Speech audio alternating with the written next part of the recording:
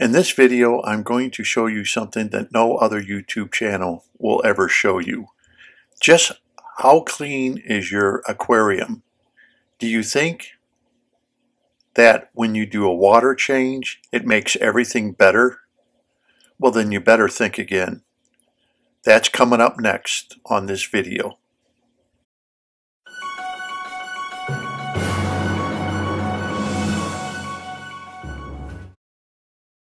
Hello everybody, this is Dr. Novak again.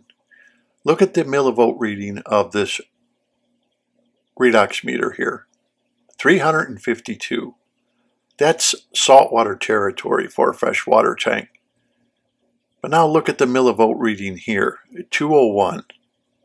What happened to the aquarium? Well, I'll tell you what happened to the aquarium. I changed the water. I changed over 15 gallons of water out of my tank. I did that on purpose to change a lot of water. Now, if you watch my other two videos, water out of the tap's coming over 500 millivolt reading, which is because it has chlorine and chloramine in it, which are happen to be deoxifiers, and much like hydrogen peroxide and bleach. But if you look at this number, and you look at the number preceding it, that's 151 millivolts less after a water change. Now, you would suspect that if the tap water is coming out to be over 500, why is the tank water actually went down in value instead of going up in value? Remember what I told you before, that once the chloramine or chlorine has gassed off out of the water, you don't really have a 500 redox. The reason it's 500 is because when it's in your pipes, it is a germs, it kills germs, algae, things like that, and that needs to stay very high because that is a detoxifier, which makes our water clean so we can drink it, so we don't wind up getting sick. But once that gas is off, your water will go down, normally, like I said, about 250. But here, by changing water, I went down over 151 millivolts just with a simple water change. Now, here's the problem. After about 20 hours after I did the water change, the redox went back up to 352 millivolts. Now, we have to understand 352 millivolts for a freshwater aquarium. That's real high. That means you got a lot of oxidizers, and that it means you have a very clean tank. And any insults that come into the tank are being taken care of. To give you an example, this is where saltwater aquariums lie, in the 350, 375 millivolt range. But you think about, what does the saltwater have in it? It has protein skimmers. It may have a refrugum. It may have algae scrubbers. It may have ozone. It may be using socks that are being changed every single day to keep the water pristine. It will it may have other means of rollers that help keep the aquarium clean by constantly rolling up the dirty water that's coming into it. Thousands and thousands and thousands of dollars of equipment saltwater aquarium has just to get it up to 350 millivolts. Now here we have a freshwater aquarium, no high tech really. We're using a canister filter, which has been around forever. We are using a top-off system, much like that of reef systems would have. We are, every time we top off, we are polluting the water because, remember, it has iron in it. And I put baking soda in it to help raise the pH because of the substrate of which I'm using. Lowered the pH, and now I'm trying to get that pH back up to 6.8. But if you think about it, there's no high-tech equipment really inside of it except UV light. And of course, saltwater aquariums could be using UV lights also, or they could be using ozone. The point I'm trying to make, all this aquarium has on it is a slow-moving plenum and a BCB basket in the 2400 ADA canister filter. That's all it's using. Nothing high-tech here. But it's using what available technology we know with bacteria and how to complete the nitrogen cycle. It's a very powerful tool. Remember when I told you, when I do a water change, I don't clean the substrate. Substrate hasn't been cleaned in over 6 months. I have dead and dying leaves in there. If an animal dies, let's say one of my snails had passed away and came out of its shell, and I didn't even notice it was dead until I saw fish picking on the carcass that was at the bottom of the aquarium. Aquarium was still 352 millivolts, which means the oxidizers in there were taking care of all the insalts that were coming into my aquarium, just like saltwater. Now, this is something you won't see on other YouTube channels. Does anyone ever lay out their aquarium to you except for ammonia, nitrites, nitrates, KH, GH, the simple stuff. But they really don't ever show you how clean is my aquarium. Why did the aquarium drop as low as it did? It's a good question, because after you change your water, you use a dechlor. Well, I do too. 15 gallons is a lot of water and a lot of chlorine. That also lowers it because you are now putting a chemical insult into your aquarium. Anytime you add a chemical to your aquarium, it lowers the redox, the capability of oxidizing insalts. Now imagine if you can, okay, if we dropped 151 millivolts, and let's say your tank is only 125 millivolts, you're going to be in the negative numbers. If you dropped 151 millivolts, if you were 200, you would now be into 49 millivolts if your tank's only that clean. That's a lot. It dropped. It took about 20 hours for it to bounce back up to the 352 millivolt reading. So it had recovered from what I had done by changing the water. Now I'm only bringing this up to show you. You can see how if tanks aren't doing that well to begin with, how you can actually, by changing water, lessen the water quality, thinking that you're doing something good by adding chemicals or whatever into your aquarium, when actually you're just now destroying the oxidation potential of that aquarium. Look at the picture that you saw when the video first started. This is one of the hobbyists that uses slow-moving plenum. Look at all the fish he has. He has no problems at all with how clean his aquarium is. This is one reason when I showed you old pictures of when I had discus, and I said I didn't even do water changes for months with those discus because of a situation that happened. So I couldn't get to the tank. Discus did perfectly fine. This was never heard of years ago. Never heard of. But look at the reason why. Now you can see why discus do so good with the slow-moving plenum and a BCB basket in the canister filter, because your redox is 350. The same as a saltwater aquarium that has thousands and thousands of dollars worth of stuff added onto. Because you have to think, I've been using slow-moving plenums for 30 plus years. I've had fish like bumblebee catfish, for example, small ones, lived over 15 years. I've had koi that lived over 31 years and they're still alive today. So they're about 32, 33 years old.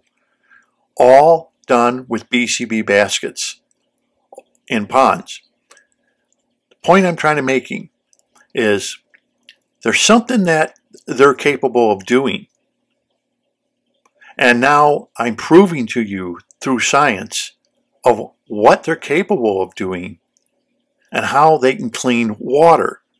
Now, no other YouTube channel is going to show you this. All they do is hand you a bunch of stuff of what? Just throw the gravel on the bottom of the aquarium, make the gravel this thick. Did you see anyone like Father Fish show you how clean his water is? Or what about the Wallstat filtration system where they use mud? Did you see anyone ever show you how clean their water is and what the redox is? No. How about, Aquarium Co-op? Have you ever seen him put his water quality up to the test? No. Nobody out there shows you exactly what their water quality is. Now we know for a fact that if you make a planted aquarium and jam it full of plants and pump in 30 parts per million of CO2, you're probably going to have better water quality. But unfortunately, not everybody can afford it, and not everybody wants a ton of plants and only 8 little or 15 little fishies in there about 1 inch big, little neons or something. You notice that? A lot of these planted tanks have little bitty fish. Look at the guy's picture in the very beginning, his big, huge discus. So this must be the reason why discus that were so delicate in the past now are surviving so well using a Anoxic filtration system. The proof is in the pudding. I can't make it any clearer. But, a lot of people ask me questions like, how does the bacteria get to carbon? Well, for now, I'm going to start asking them, before I answer your question, what about Father Fishes? How does bacteria get to carbon? How about the Wallstat? How does bacteria get to carbon? How about the people who throw their gravel directly on the bottom of their aquariums? How does bacteria get its carbon? First, answer my questions before I'll answer yours. And there's a lot more questions I'll start asking people that start repetitively asking me questions about bacteria and stuff, because I'm going to ask them, well, what about Father Fishes? What about the Wallstat? What about throwing your gravel at the bottom? How do those systems work? Before you're asking me, how do you know they're doing what they're supposed to be doing? Because mine does the same thing, works also. So from now on, if people ask me those questions, I'm going to be asking them questions to be answered. If you're asking those questions, it means you're not paying attention to how an aquatic system works, or nobody is telling you because they don't want to tell you the failure or the truth about how their systems aren't coping with what they're supposed to be coping with. I mean, water quality is water quality. There's no ifs, ands, or buts about it. It's the science. It tells you exactly what kind of water quality. 352 millivolts is saltwater territory, not freshwater territory. That is awful high. But that tells you about the oxidation potential of what I am doing, and I am showing you right off the bat how well the system works. And I have rotting leaves in my aquarium. I have, who knows if what else has died, which I didn't find, and the aquarium's doing just fine. And when I did a water change, it bounced back. You got to think about your aquarium now. Let's think about it. Can your aquarium do that? Can your aquarium, after you do a water change and you think you did a lot of good, do you think the redox is high? Do you think it jumps all the way down like mine did? Which is proof in the pudding that when you do a water change, it doesn't mean you have a higher redox. It means you could wind up losing oxidation potential from your aquarium. And if your aquarium cannot bounce back from the insalts that you are putting in there, your aquarium will deteriorate. Is this the reason why people make planted aquariums and barely put any fish in? barely even feed their fish maybe once every 2-3 days because they are so scared of destroying their system. It is such on the brink of destruction that they are too scared to put any fish in. They're too scared to even feed their fish. Look, go on the YouTube channels and watch them. Everybody's doing the same thing. They know the more they're going to feed, the more that fish need, the more their redox potential is just going to keep dropping and dropping, which means their water quality is dropping, which means they have to do more and more and more water changes to keep it up. Technically speaking, at a 350 millivolt reading, you don't have to do a water change. But the only reason I do it is to add elements that are being used up in the aquarium by the animals that live in there, such as snails and fish and everything else. That shrimp, they need extra calcium and stuff like that put back into their aquarium to grow their shells and their ectoskeletons, right? So this stuff has to be put back in. But as you notice, I don't clean the substrate itself. The substrate could be full of fish waste, but it's being oxidized. It's being taken care of. It's being taken care of by the bacteria and the oxidation potential of the aquarium itself. So you have to try to understand that. I think what we need to do as hobbyists is start challenging, I repeat that, we need to start challenging other people who advocate stuff. We need to start challenging them saying, just how clean is your water that you're telling us to do? Just how well is it going? Because we know for a fact, if Father Fish is correct and 90% of the people drop out of this hobby because their fish keep dying, we know for correct they're not getting the right information. Nobody is telling them the science behind what they're doing and why they're doing it. They're not telling you the science. Start asking the hardball questions. What is the science? How does it work? What is your redox? What is the oxygen potential of your substrate? All they say, well, the plants bring oxygen to it. Yeah, I can read that out of any book for about 50 cents. I can go to the library and pick up a book and I can read that right out of a book. We all know that. That's nothing new. Oh, the plants bring, okay, well, how much oxygen? How much oxygen is at the bottom of your aquarium?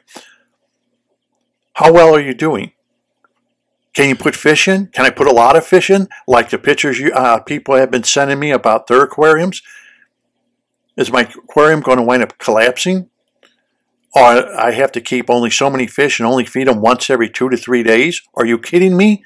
I'm going to starve my animals? And why do you even have animals? That's cruelty to animals. Don't even buy the animals then if you're going to starve them to death. That doesn't even make any sense. If you're going to buy pets and have an Oscar, goldfish, whatever, tropical fish, feed them. If you're so scared, if you're that damn scared that if you feed them you're going to pollute your aquarium, maybe you're doing something wrong. Doesn't a light go on your head and say, you know what?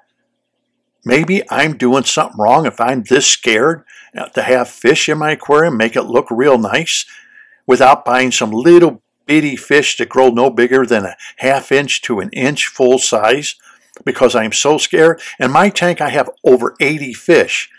And the tank you just saw in the very beginning of here, that guy probably has 80 to 90 fish plus his 2 big, huge 7-inch discus. So you have to think about what people are telling you, and they're showing no proof of what they're telling you. Make them answer the hardball questions. Ask the hardball question to these people. Don't let them skate by with giving you rhetoric. Anyone can give you rhetoric. I've been going through it for over 30 years. I've been asked all the hardball questions, and yet all these other people get to skate through easily, except me. So start asking them the hardball questions.